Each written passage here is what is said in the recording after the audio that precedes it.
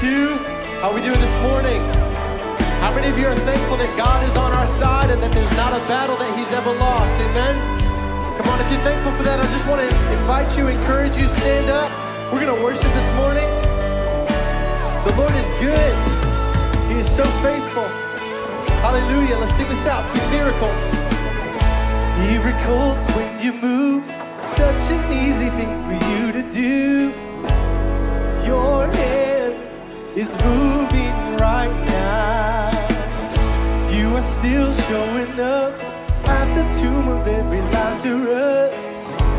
And your voice is calling me out.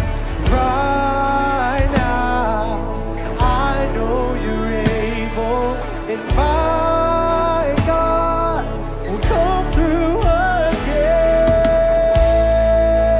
You can do all things. You can do all things but fail. 'Cause you never lost a battle. No, you never lost a battle. And I know you never will.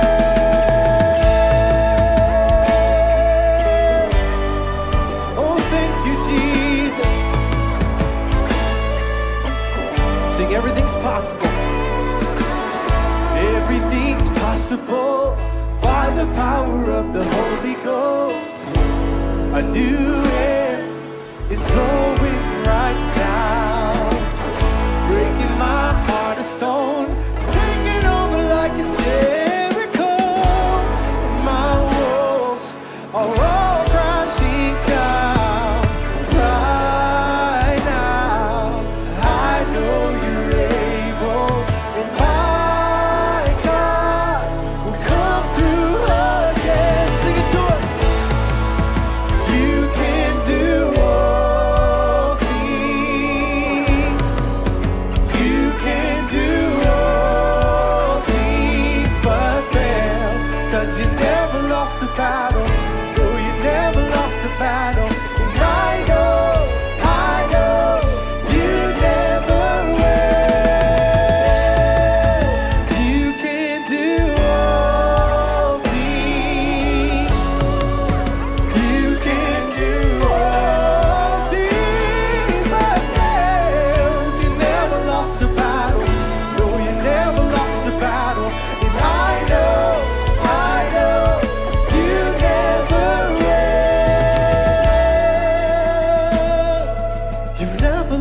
Battle. You've never lost a battle. You never will. Come on, sing it out. You've never lost a battle. You never lost a battle. You never lost a battle. You never will. Oh, you never lost a battle. You never lost a battle. You never lost a battle. You never will. You never lost a battle. You never lost a battle. You never will. You can do all.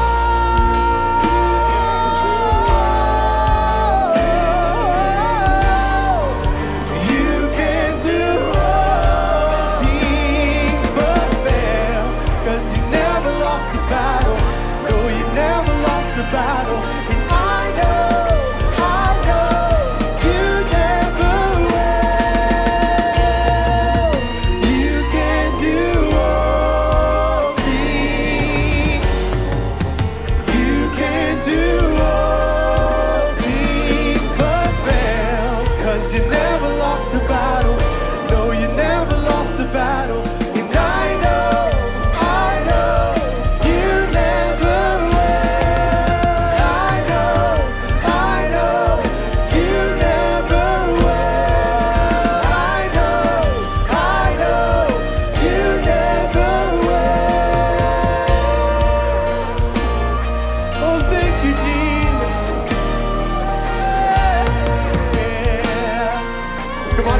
Thankful for that this morning. I want you to lift him up. Lift up a shout of praise in this place this morning. We thank you, Jesus. Hallelujah. The Savior of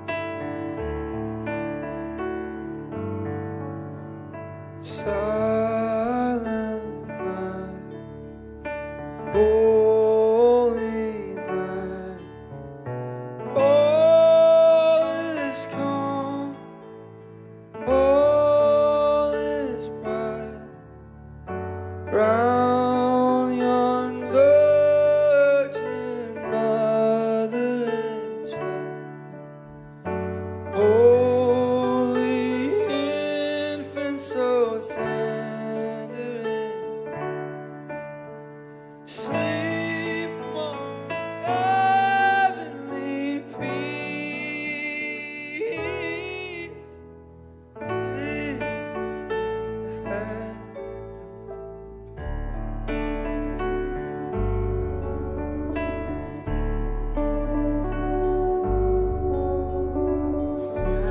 Silent night, holy night, leopards quake at the sight, glory stream from heaven afar, heavenly hosts sing hallelujah.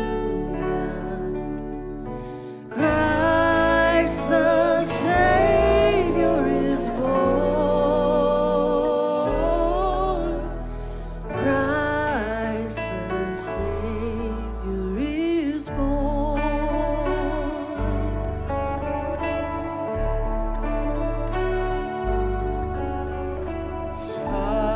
silent night, holy night, Son of God, love's pure light, radiant beams from thy holy face, with the dawn of redeeming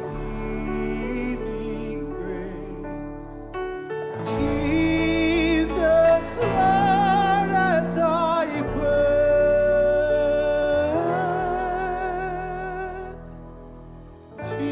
Jesus, Lord, at thy birth. Oh, you are Lord, our affection, our devotion,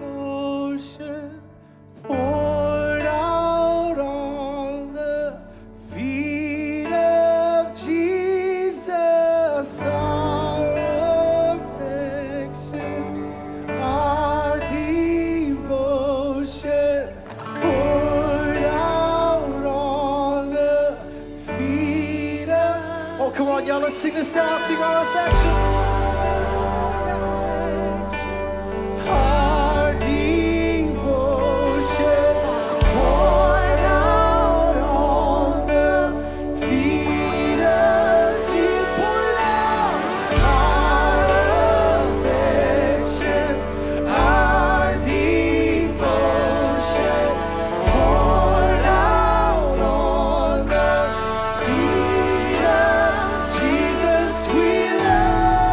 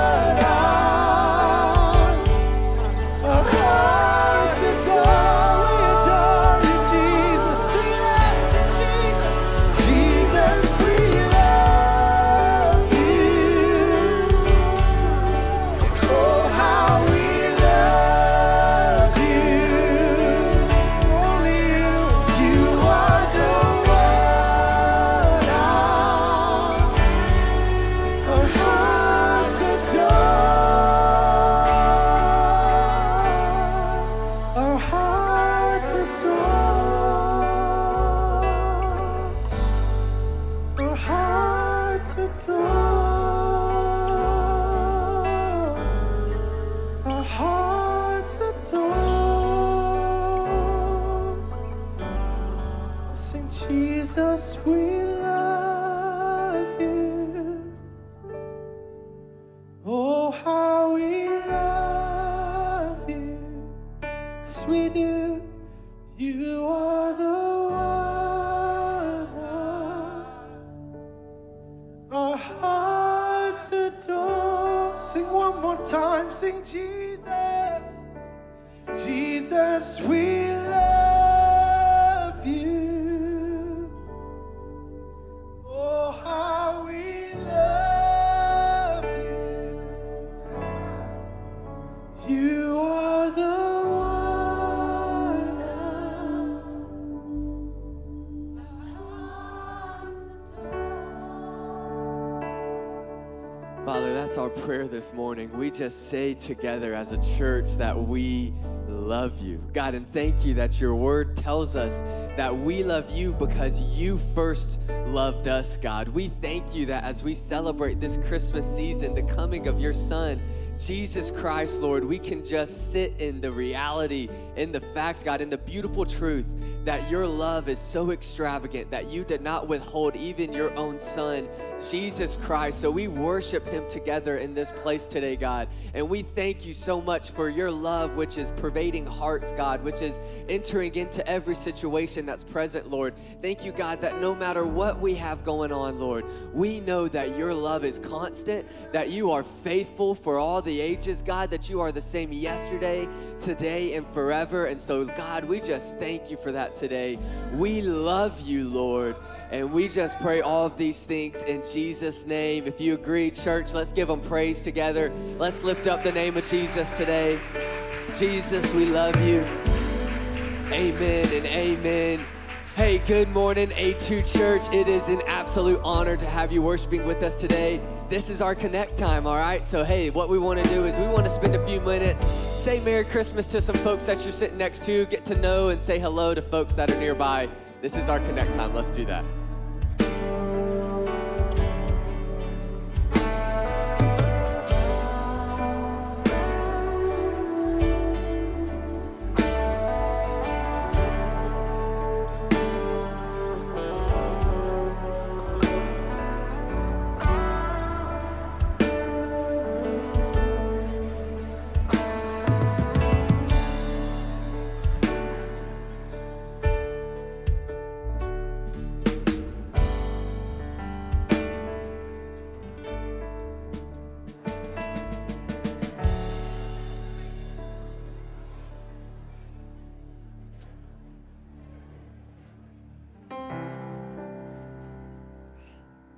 This way. Well, let's try this. Good morning, A2 Church. I know several of you are still fellowshipping and enjoying that time with others, so let's try it one more time. Good morning, A2 Church. You know, we do public baby dedication because as families stand before you, they're admitting we thank God for our families, we thank God for our extended family, and we really thank God for our church, and we need the partnership of our church in raising our children. It's really exciting to me what you're going to see today, both in this experience and in the coming experience. There are major testimonies of God's faithfulness and incredible miracles standing on this stage. So before I introduce you to one family, could we all together give God a great clap offering of praise, thanking him for his work. Thank you, Jesus. Let me introduce you to these families. This is Brett and Rachel Spurrier, and they're holding Samuel Caleb Spurrier. And at some point in the future, you're going to have to hear the testimony of this child, what God has already done, what he's promised he will do. But we thank God, Brett and Rachel, for Samuel today. God bless. And here's another miracle story. This is Joseph and Joan Millwood. And Joan's holding their son, Elijah, Jonathan, Gabriel Millwood. And this, once again, is another one of those major miracles. And this is older sister Samantha. And God has just been all over this beautiful story. And then I want you to meet the Jones family. This is Vaughn, his wife, Amanda Jones. Can you believe this? I was just thinking, how many years ago was it that I got to officiate at your wedding? 7. And look at this beautiful family God has blessed you with. And Vaughn was telling me right before the service started about this year being a rapid year of change in terms of job, house, the addition of a baby. And Vaughn is holding Henry Wayman Jones. Let's give all of these families a big warm clap offering. Now, I'm moving off the stage because you came to see the families, not me. And all of these families have family right over here, and we're so honored to have you. Thank you so much for worshiping with us. I'm just going to lead you through the commitments that you're making in baby dedication. When you stand here before this audience, you're committing yourself to say, this is a confirmation of my love for God. That's the first thing you're saying, and it's okay. I promise you, he's perfectly okay. I've had babies run all across the stage, throw things, grab other people. We're cool here. That's what babies do. It's a confirmation of your love for God. Secondly, baby dedication is recognition of ownership. As you stand here, you're saying this baby truly belongs to God. He or she doesn't belong to us. This child belongs to God. In the words of Hannah, I asked the Lord to give me this baby, and the Lord has granted my request. Third, baby dedication is a symbol of your commitment to raise your child God's way. And dads, I love challenging you at this point because Ephesians 6:4 says, fathers, do not exasperate your children by coming down hard on them. Instead, gently take them by the hand and lead them in the way of the master. And that's what you're committing to do as you stand before both your spouse, your children, and your church family. And 4, through baby dedication, you're claiming God's plan and promise for the life of your child. So, I'll just ask you to commit to these things. You're bringing your children into the presence of God to be dedicated to Him. By this statement of faith, you're proclaiming your love for God, recognizing God's ownership of your children. You're committing yourself as husband and wife to raise your children in the nurture and instruction of the Lord in a way that pleases God and brings Him great glory, in a way so that each child will come to know Jesus as forgiver of their sin and leader of their life at an early age. You're trusting God to empower you to develop a Christ-honoring marriage. You're relying on the Holy Spirit to enable you to pursue God. You're committing yourself to be involved and committed to your local church. If you agree with these statements, say, we do. Now let's pray. Church, would you point your hands in this direction? Father, thank you for these beautiful families that stand before us. And right now, we dedicate, fathers, if you'll take that oil that you were given before. Fathers, we dedicate Samuel Caleb Spurrier to you. We dedicate Elijah Jonathan Gabriel Millwood to you. And we dedicate Henry Wayman Jones to you. May these dads always look to you. May they love, serve their wife. May their wife love, respect their husband. May these families be families that are so committed, contagiously committed to you. And may these children grow up knowing that they are so deeply loved, both by you and their parents. We dedicate them to you. And now, church family, pointing your hands in this direction, say, we, the family of God, at A2 Children, dedicate these children to the Lord in the name of the Father, the Son, and the Holy Spirit. Amen. Amen. All right. Hey, families, as you go off, Shelby's going to meet you. We've got a Bible for every one of you, a dedication certificate that families, you'll want to sign. But one more time, give them a hand as Zach comes up, leads us in this time. Amen. Come on. I love baby dedication Sundays. They are always so beautiful. And hey, it's so awesome to have just family and friends of those who just were dedicated. We are honored to have you joining us in worship today. hey, church family, this is a wonderful time that we get to spend together, and I want to encourage us all to do something right now, and that's to fill out our online connection card, okay? So, and you can actually do that in a couple of ways. You can use the QR code that's on the screen. Families, if you guys could just let us know that you were visiting with us today, we'd love to know that. And if you have your church app, then you guys can pull that church app out and just fill out that digital connection card. Go ahead and do that right now, guys. This is a really busy time of year, I understand. And hey, as a church, we want you to know that we got your back. We're praying for you. We're believing that God is meeting you right where you are in this season. If you're a first, second, or third time guest, we'd absolutely love to know that you were worshiping with us today. And there's a lot of cool things that you can check out on that app while you're at it. We have message notes there for you. And so go ahead and fill out that connection card, guys. And we'll be able to connect with you and pray with you over the course of this week. We're entering into the week of Christmas. Anybody excited for Christmas to be here? Come on.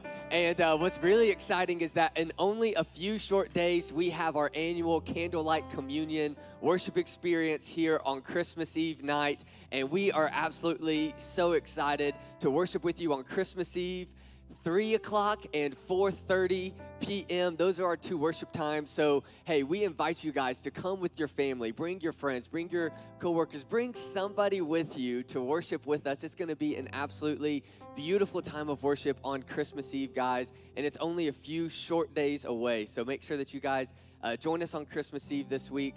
Also, 1 week from today, got to let you guys know this. On December 26th, we're going to have a special online virtual worship experience just to honor the amazing men and women who have served so faithfully our A-team for the whole year. We want to honor them. We want to honor you as you're spending time with family. Maybe you're going to be traveling. It's the day after Christmas, but we're just still going to have church, right? And so what we've done, guys, is we're creating a really beautiful, unique, original worship experience that you'll be able to turn on as a family on December 26th, the morning after Christmas. You guys can join us there on A2 TV, Facebook, YouTube, all the places, guys, at our same worship times, 9 and 10:30. So make sure that you join us virtually 1 week from today. We will not be meeting here in this room to worship next Sunday, but we're still going to worship. Does that sound good? Cool. Well, hey, one more thing, guys, before I turn it over to our video announcements here. The past few weeks, I've just been getting up here, and I've been encouraging us to pray into a special year-end gift to the ministry of A2 Church. And just to be real with you guys, like every week that I've given this invitation, I've done so rather uncomfortably and timidly. And some of you are probably like, yep, I could pick up on that, Zach. But it's true, and I just wanted to be real with you guys. But it's funny because, it's not as if I've been feeling that way because I don't believe that giving or encouraging people to give is biblical. It's absolutely biblical. Paul does it, and we see many places all throughout Scripture on just the how biblical that is. And I also don't feel that way as if, because I'm standing up here and it's like, oh, well, I'm asking them to give, but I don't give, because that's not true either. My wife Shelby and I, we give every single time a paycheck hits our account, and we've done that in our entire marriage.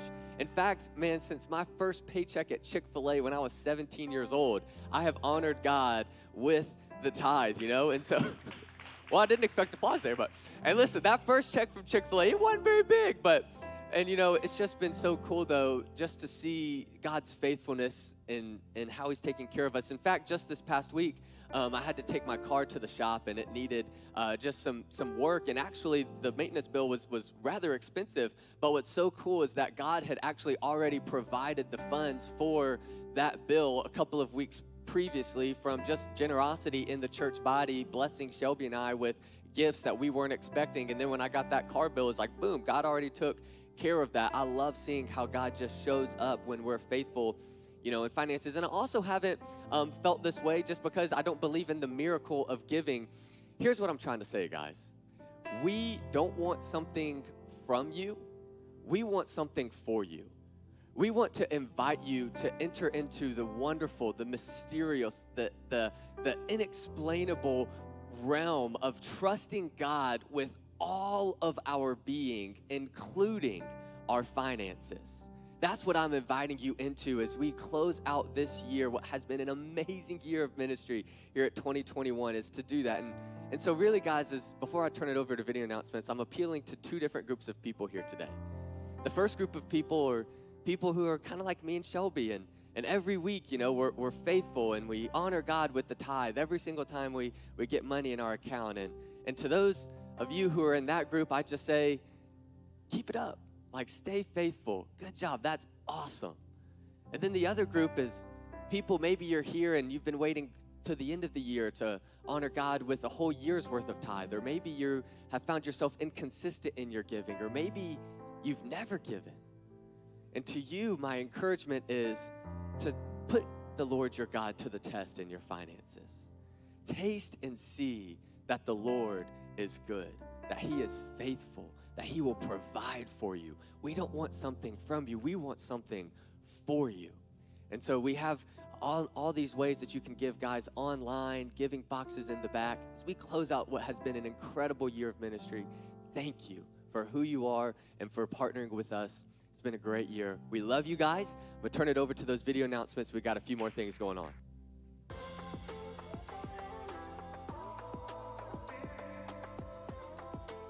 Hey, I'm Leanne, and these are the announcements this week.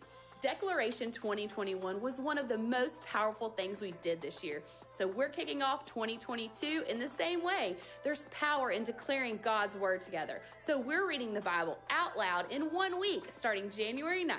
It's not too early to sign up to read because the spots fill up quickly. You can go to declaration2022.church to find the spots that work best for you.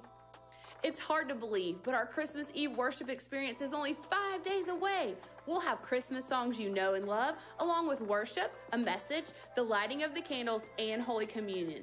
Remember, this year we have new times. We'll be gathering at 3 and 4:30 p.m. It's also the last time we'll meet together on campus for the year, since we'll have a virtual worship experience on December 26th. That's right, the campus will be closed next Sunday, December 26th, but we'll live stream at our usual times, 9 and 10:30 a.m. Thank you for letting us be a part of what makes the Christmas season so special. Be sure to check us out at a2.church, download our app, and follow us on social to stay up to date, stay connected, and stay involved. That's all the news we have for you, so prepare your hearts for today's message. All right. Well, if you want to open up the notes that are contained in your church app, go ahead and do so. We're going to cover a lot of ground in just a little bit of time. Some time ago, I became aware of the work of a palliative caregiver, Bronnie Ware. She's written a book, Top 5 Regrets, and in that book, she outlines the top 5 regrets of people nearing the end of life. We've talked about some of those regrets, and we've talked about turning wishful thinking into intentional living. The first regret was, I wish I would have pursued my dreams. The second regret was, I wish I would have let myself be happy. And the third regret is this, I wish I could let go of this hurt. Bronnie Ware indicated that in the hundreds of end-of-life patients she cared for, this was a recurring theme, that many, in fact, had taken on illnesses as a result of hurt, pain, bitterness that they had actually held on to for a number of years. So this is the intentional decision I want to challenge you to make this Sunday before Christmas. It will come up on the screen. My intentional decision, soul wholeness. I'll move from hurt to wholeness by revealing my hurts, releasing those who hurt me, replacing old tapes with God's truth, refocusing on my future, and reaching out to help somebody else. Now, I want us to say that out loud and together. And by the way, I know this right now, some of you are going to be saying it by faith. It's not true, at least in your gut. But you need to say it so that your mind will start to hear what your spirit is declaring in this moment. So are you ready? Let's just start with the words, I will. This is an intentional decision about moving towards soul wholeness. I will move from hurt to wholeness by revealing my hurts, releasing those who hurt me, replacing old tapes with God's truth, and reaching out to help someone else. Wow, that was great participation. Show of hands on this one. Do any of these words describe your experience? Just lift them up at will. Disappointment, hurt, pain, wounded, loss, weak, guilt, shame, fear, intimidated, invisible, inadequate, insecure, terminal. Anyone experiencing any or all of those, hands up in the air just as high as they will go. Thank goodness I'm speaking to the right audience this morning. Several years ago, famous psychologist, renowned cosmetic surgeon, Dr. Maxwell Maltz, wrote several books telling the stories of people whose lives were transformed when they got a new face, cosmetic surgery. Many had been through severe accidents, experienced major trauma, as well as severe facial scarring and disfigurement. And the scars had left these people feeling insecure, inferior, inadequate, afraid. They got a new face, and a number of them, upon getting a new face, blossomed with new confidence, new enthusiasm, actually a new lease on life. But as time went on, Maltz discovered something else. He discovered that many of those people, for many of them, cosmetic surgery did nothing at all. They still felt insecure, depressed, anxious, afraid. As a result, he came to this conclusion. If you want to have lasting change in the human personality, you must heal more than physical scars, the physical scars an individual bears. You've got to heal their emotional scars as well. You've got to heal more than external wounds. You've got to heal internal wounds too. Now, if you're living, if you're breathing, chances are you've been hurt. Somebody broke your heart, crushed your dreams, ridiculed you, rejected you, belittled you, intimidated you, powered up on you. For others, you've experienced hurt that I can't even mention on this stage. It was so severe, so traumatic.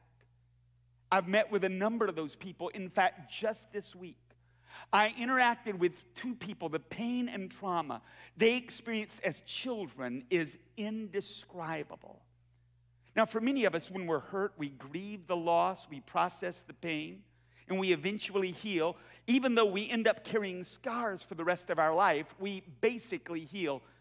But sometimes the wounds inflicted go so deep, the pain is so severe, that healing, resolution, recovery, it involves a much longer process, and sometimes you wonder, will it ever occur? And when Christmas hits, there's something about this time of year that exacerbates that pain all the more. I mean, any of you feel that? We even talk about depression escalating during Christmas, early New Year's. Most of you have heard of an Old Testament guy named Job. His book is actually the oldest book in the Bible.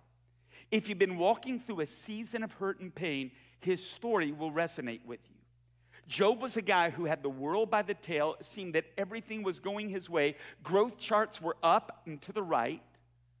And then all of a sudden, he experienced loss, pain, wounds, hurt that none of us prayerfully will ever go through. We're talking about catastrophic financial loss, devastating investment losses, the loss of all 10 of his children. Imagine that. All 10 children gone in a single act of nature. Fractures and distance in his relationship with his wife, a lack of compassion coupled with accusation, judgment on the part of his friends. It's so severe that this is the way Job described his life. Check this out. Job chapter 6. If my misery could be weighed, if you could pile the whole bitter load on the scales, it would be heavier than all the sand of the sea. In other words, the massive amount of pain, heartbreak, loss, misery I've experienced, I'm presently carrying, it's more than any one man should ever have to bear.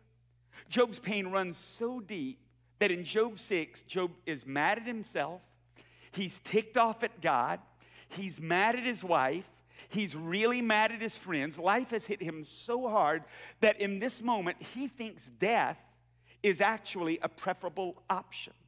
Hurt, loss, woundedness. Have you ever noticed this? They all often involve other people. The words and actions of people often create some of the most devastating emotional pain any of us will ever have to bear. And for Job, that pain came at the hands of his loving wife. I really do believe she loved him.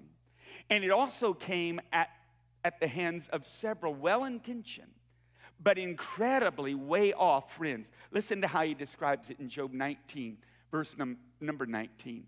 My closest friends detest me. Those I've loved have turned against me.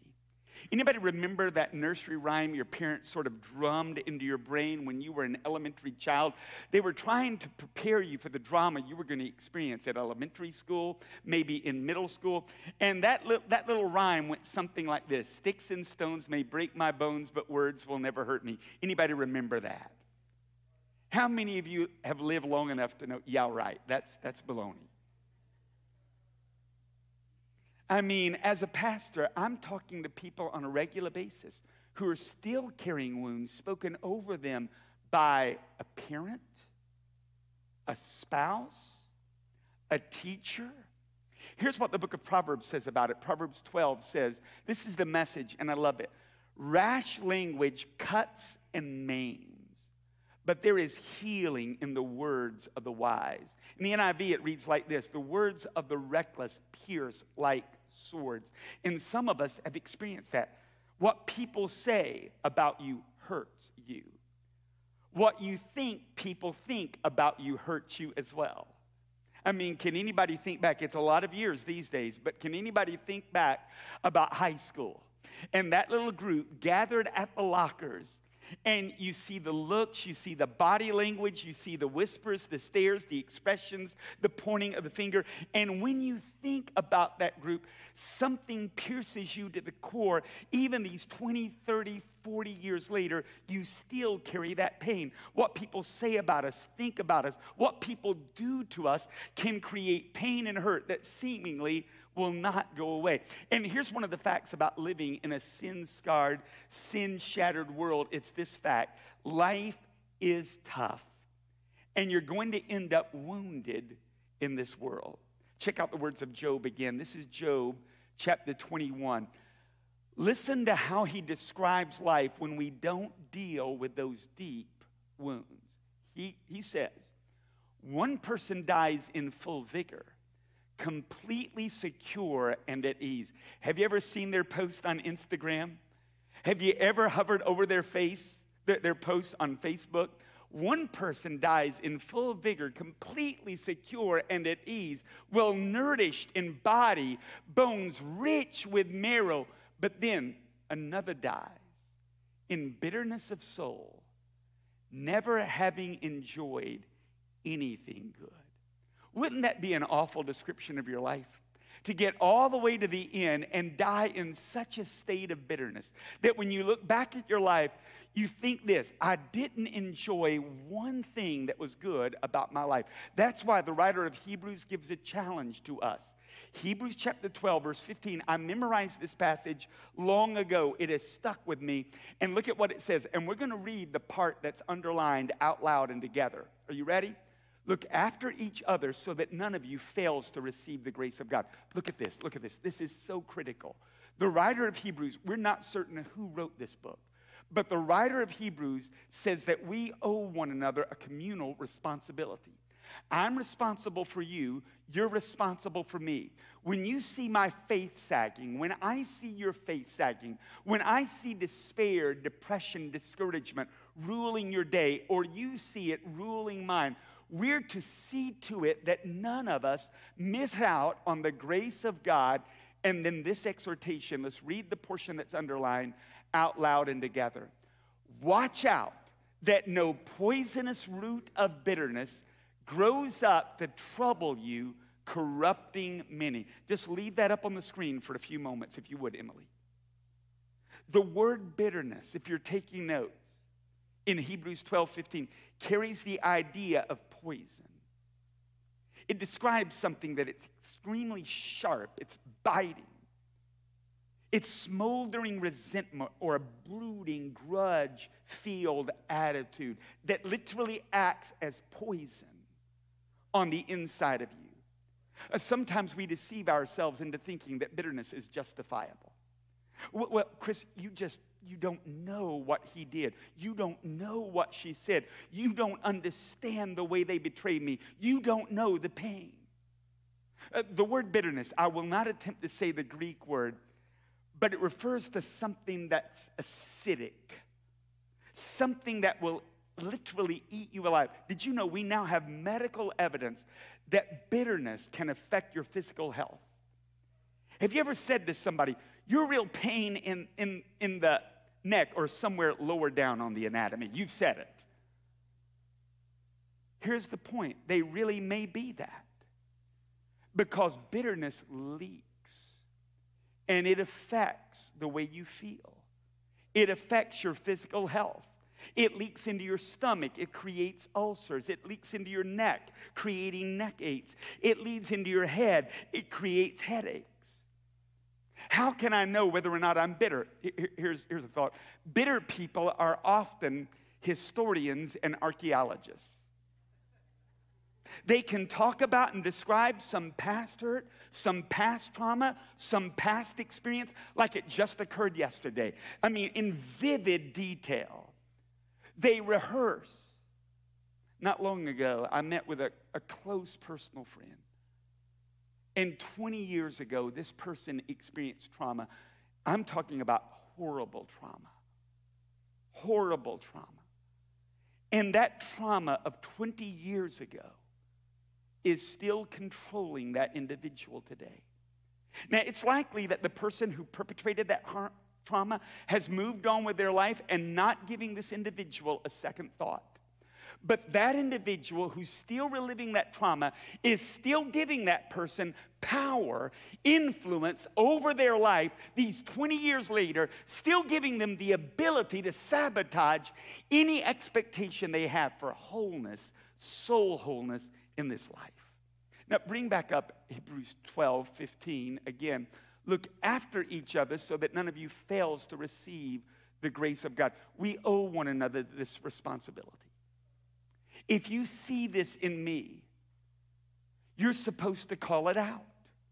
If I see this in you, I'm supposed to call it out. Not in a judgmental way, not in a crass, arrogant, harsh way, but in a loving way. I'm to say, whoa, whoa, whoa, whoa, whoa.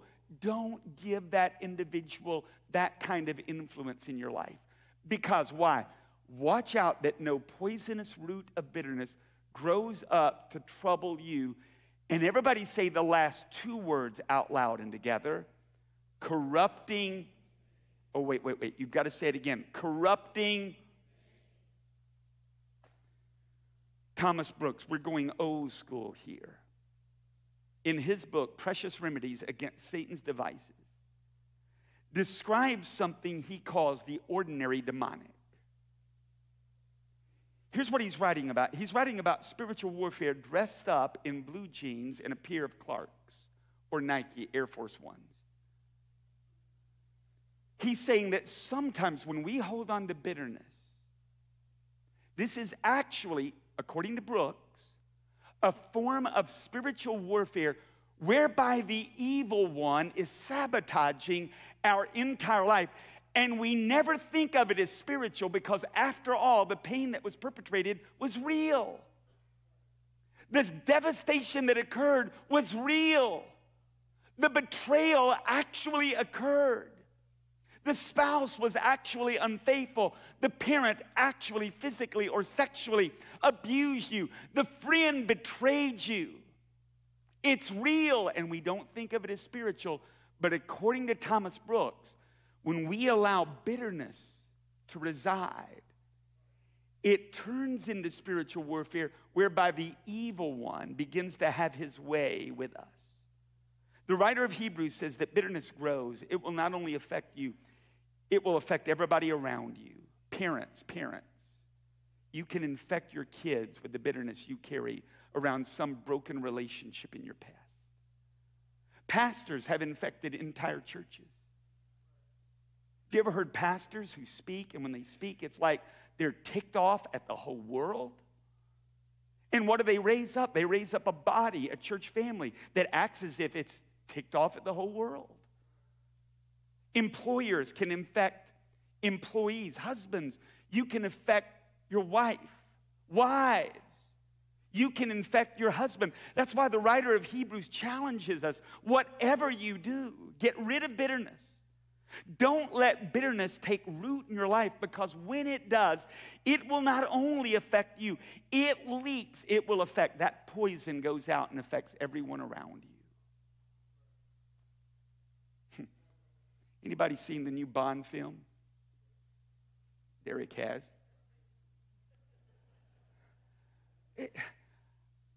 I am so glad that movies are back, at least good movies, because for a while there was nothing good, and the new Bond flick is actually really exciting.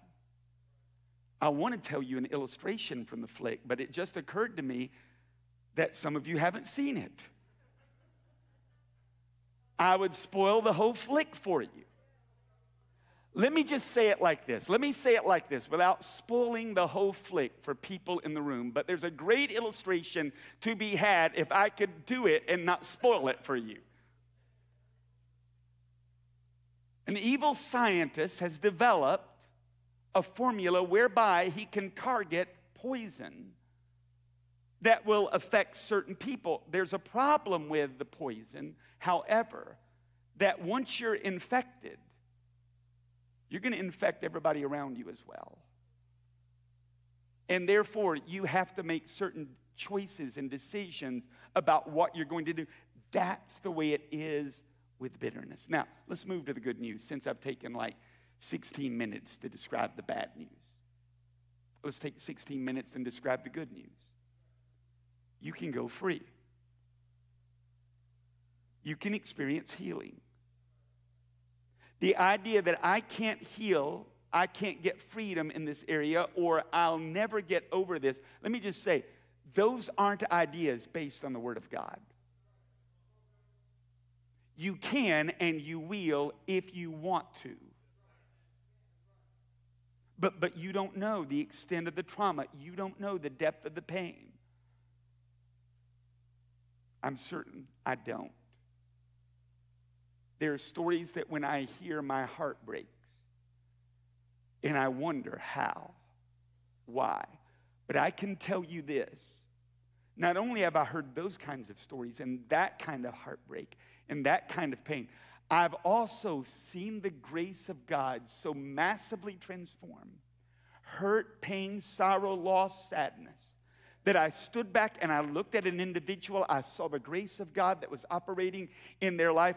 And I thought, other than the grace of God, there is no explanation possible for the way they live life with joy, with fulfillment, with satisfaction. In fact, they've become an astounding testimony of God's massive ability to heal, set free, and deliver. Yes, you can get over it. Yes, you can heal. Yes, God can set you free. And let me say one more thing. There's a philosopher who said it this way, and this is the problem with many of us when we experience this kind of trauma. We begin to define ourselves by that trauma. And this philosopher wrote, I quote, "As long as you make an identity for yourself out of your pain, you'll never be free from it. Stop making an identity out of your pain. You're more than whatever. You're more than that divorce. You're more than that betrayal. You're more than the devastation of that awful abuse perpetrated upon you. You are more than those words spoken over you by that significant other. You are more than all of those things. In fact, there is only one individual who has the right to label you. And it's not anybody in this room. He sits on a heavenly throne. And that individual is your Father. He is your God. He says, you are my child. I loved you before I even created the world. I unconditionally loved you. I accepted you. I made you to be like me. You are more than a conqueror, more than an overcomer, because of what I did through my Son who died the death you should have died. He then rose again victorious over death and hell. He has given you a new name that nobody else can know. That name is yours because you're a child of God. Let Him label you. Now, I've got 5 blanks that we're going to fill in, but don't worry. I'll fill those in like boom, boom, boom, boom, boom, boom. I don't know if that was 5 booms or not. I lost count. But I just want to give you this, since it's Christmas. When the prophet Isaiah, who saw with more clarity the ministry of Messiah, Jesus, than any prophet, we're talking 700 years prior to Jesus' birth. When he looked forward to the Messiah, I want you to look at how he described him in Isaiah 42. This is what he says, beginning at verse 1. And boy, the whole chapter is absolutely amazing. You might want to just pull out Isaiah 42, read it this afternoon. It's so beautiful. Here's what Isaiah said. Look at my servant. That's what Messiah gets called. These are called the servant songs. Look at my servant, whom I strengthen. He is my chosen one who pleases me. I've put my spirit upon him. He will bring justice to the nations. In other words, there's coming a day when all of these wrongs will be set right. He will not shout or raise his voice in public. In other words, he'll not need the spotlight. He'll not demand attention. It's really interesting to me that the ministry of Jesus, Matthew 12, this gets quoted and assigned to Jesus as the fulfillment of this messianic prophecy. And one of the hallmarks of Jesus' ministry is that he didn't fight for the spotlight. He didn't demand the attention. In fact, often after performing extraordinary miracles, he would say to the person who had received the miracle, don't tell a soul. Just keep this to yourself. The next statement, verse 3, for probably 30 years. In fact, it goes back so far that I wrote my first message on Isaiah 42, verse 3, before I had a computer. It's on a typewriter. That's how long these words have gripped me. He will not crush the weakest reed or put out a flickering candle. He will bring justice to all who've been wrong.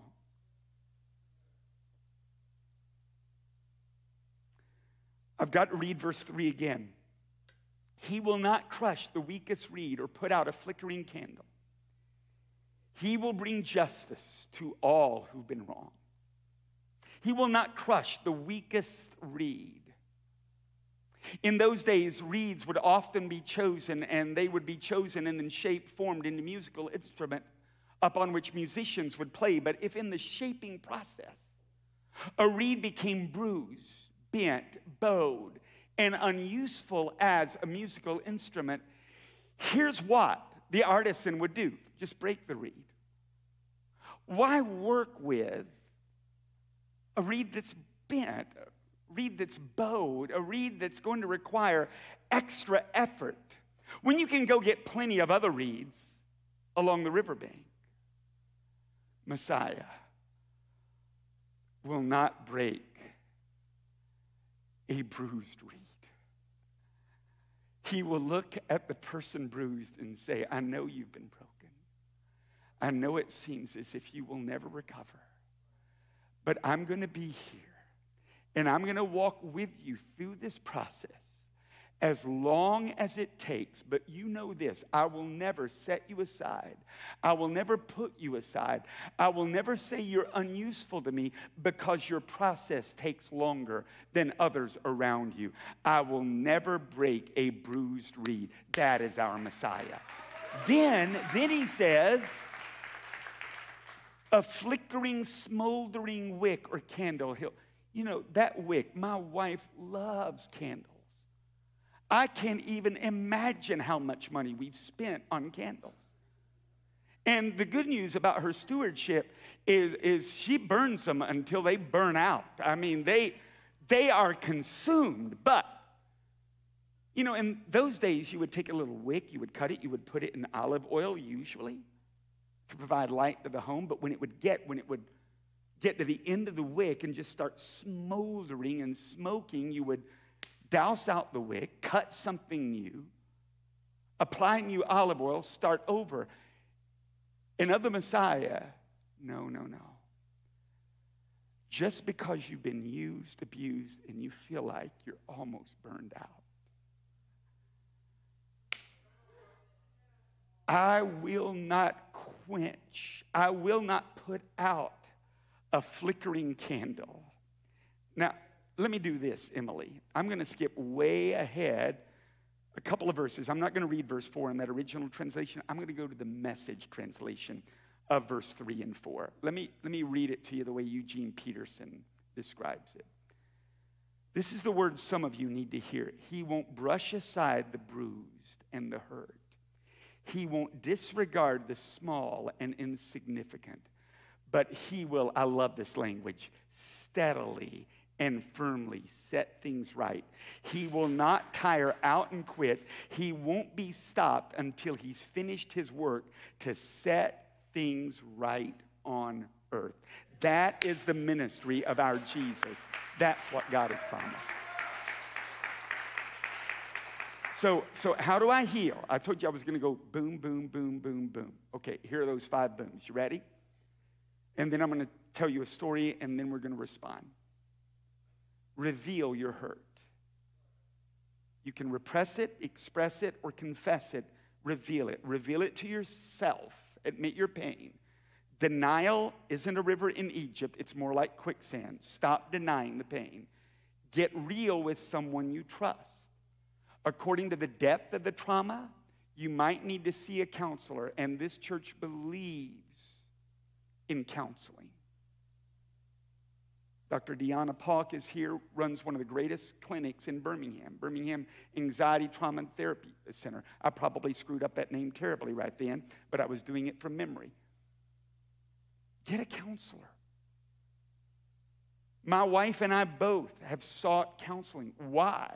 We need it. Get real with someone you trust. Get real with God. You can be real with him this morning. Here's the second boom. Release the person or people who've hurt you. You need to know this. Bitterness is the gift that keeps on giving. Forgiveness isn't about saying it didn't really happen, it didn't really hurt. Forgiveness is about giving up the right to get even. Forgiveness isn't even about the person who hurt you ever saying, you know, I'm really sorry. They may never say those words. Lou Smedes writes this. He says, the first and often the only person to be healed by forgiveness is the person who does the forgiveness. And originally in the Greek, the word forgive meant to release or untie. In other words, I'm not tying myself to that stuff any longer. 3, replace old tapes with God's truth. Forgiveness releases the debt, but it doesn't free you from all the lie-based emotions that are still rumbling around in here. Your brain is like a tape recorder. It's recorded every single experience. Your 5 senses have went through. It's all in there, all the good things, all the bad things. The problem is this. When you are a child especially, your brain doesn't have the ability to distinguish, perceive between lies and truth. So often we're holding on to lies spoken over us, and what we need to do is willfully reject the lies, and instead, those are the old tapes. I know I'm going old school. Some of you, old tapes. What is a tape? What is a tape? I don't know what a tape. Do you mean MP3? Okay, just say it that way, MP3. Place old tapes with God's truth. You need to get rid of those labels like rejected, neglected, unwanted, unaccepted, unimportant, unloved. You need to receive the labels that God wants to place upon you. Valued, accepted, invited, adopted, important, capable, loved, forgiven, free. That's what God says about you. 4, refocus on your future. Forget the former things. Do not dwell on the past. See, I'm doing a new thing. Some of you need to adopt a new vision for your future. Instead of allowing that trauma, that train wreck of 20 years ago to define you, you need to start asking God to give you a new dream for today, tomorrow, next month, next year. 5, reach out and help someone else. You'll know you're healing from trauma when you're actually beginning to give yourself away in service to others. This is 2 Corinthians 1:4. God comforts us every time we have trouble, so when others have trouble, we can comfort them with the trouble we ourselves have received. So let me go back.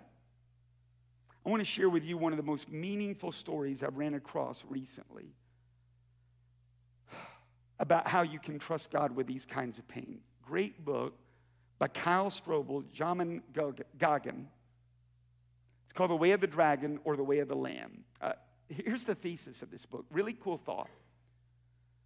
There's so much in 21st century Christianity that is around power, popularity, prestige, all of these kinds of things, that Strobel and Goggin sought out leaders who for decades had demonstrated lives of humble service, incredible wisdom, significant character for decades. I'm talking about people like Marva Dawn, J.I. Packer, Eugene Peterson, Dallas Willard, John Perkins.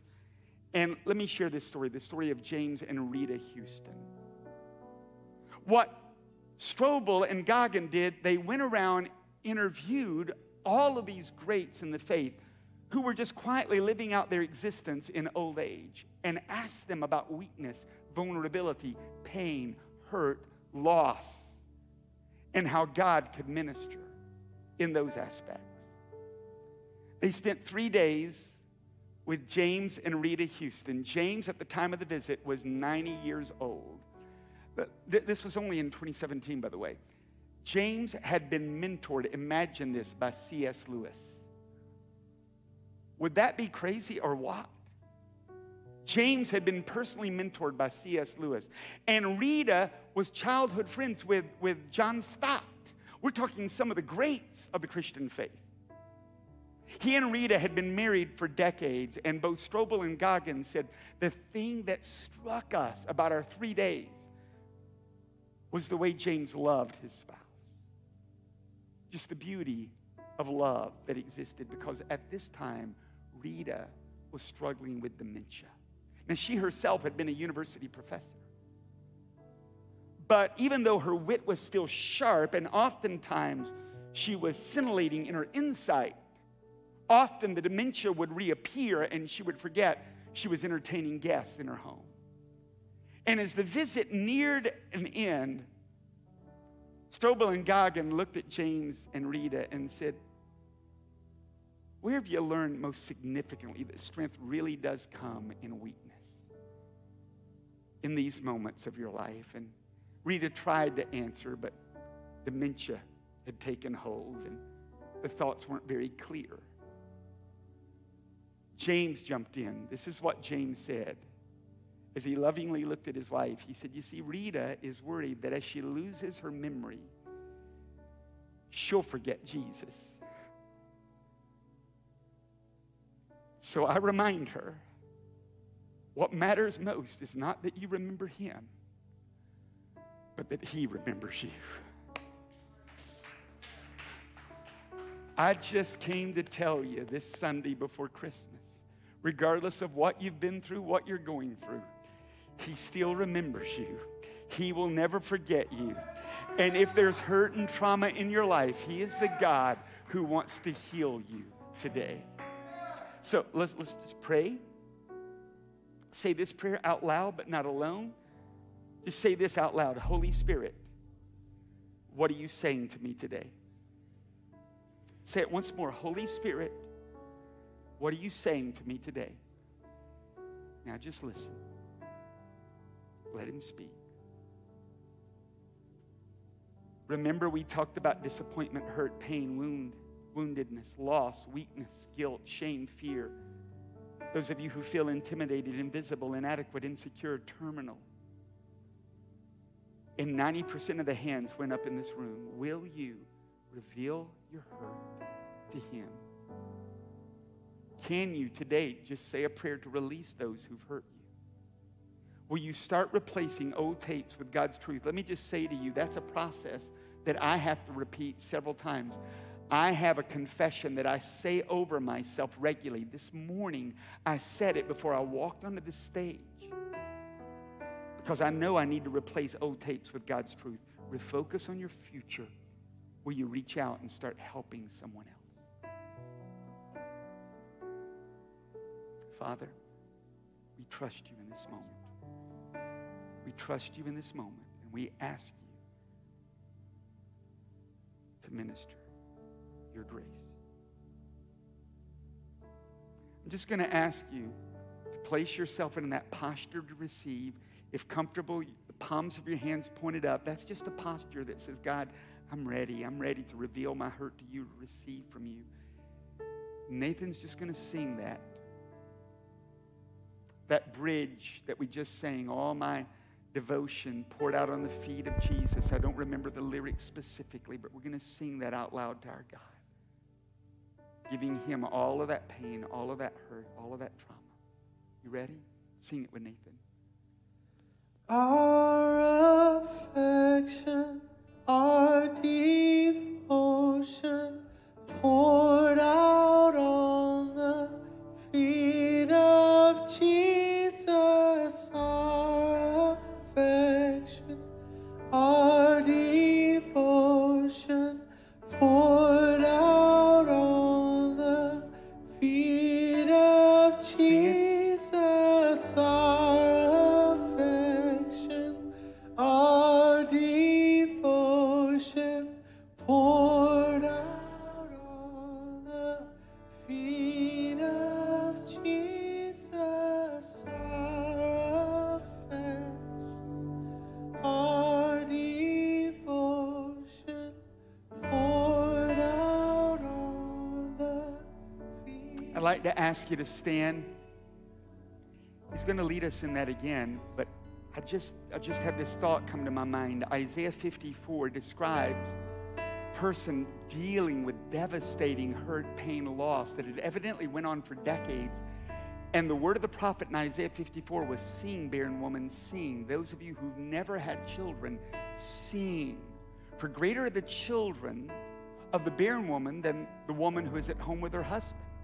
The days of your barrenness and shame are over, for I am your lover and your bridegroom. These are the words of God spoken over people he dearly loves.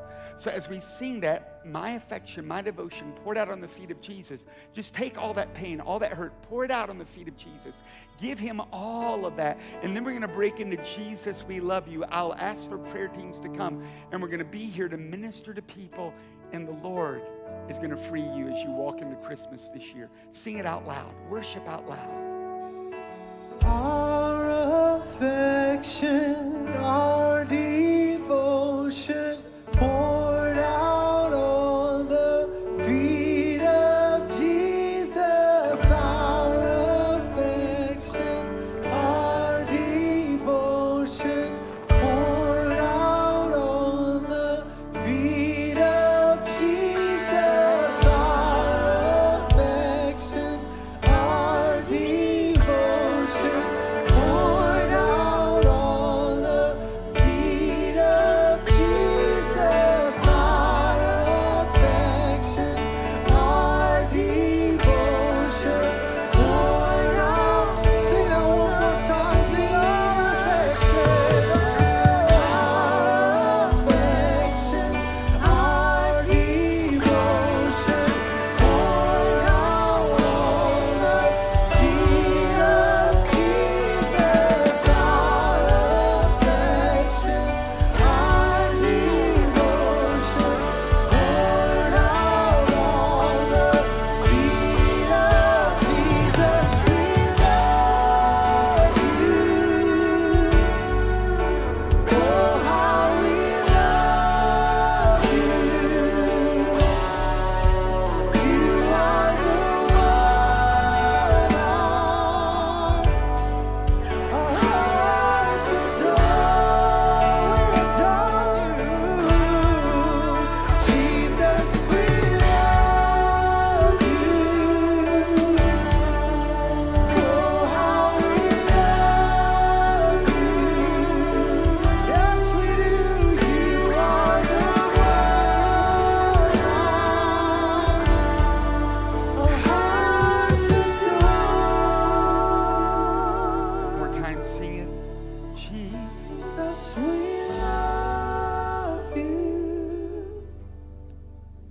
Oh, how we love Prayer team, come forward, spread out over across the front. Prayer team members. you. Are the one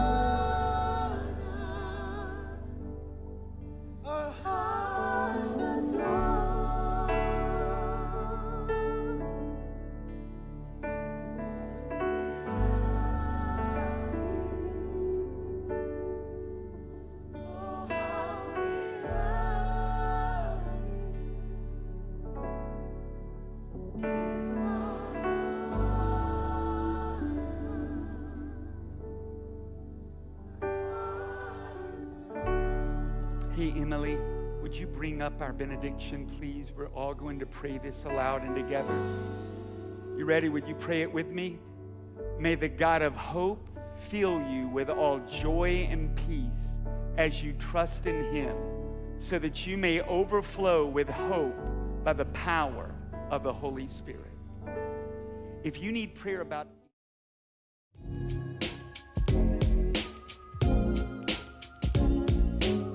Thanks so much for worshiping with us. Check us out on YouTube and on all of our social media channels. So you don't miss any of the action, be sure to follow us and subscribe. We meet on campus and online every Sunday at 9 and 10:30 a.m. We also post on-demand content on a2.church and our YouTube channel at least every Sunday afternoon. If you were inspired by today's message and you want to partner with us in sharing God's love in this message, you can do so by going to a2.church/give. For more info about A2 and the additional content we make available, click the link in the description below or just visit us at a2.church. Again, thank you for watching and worshiping. God bless.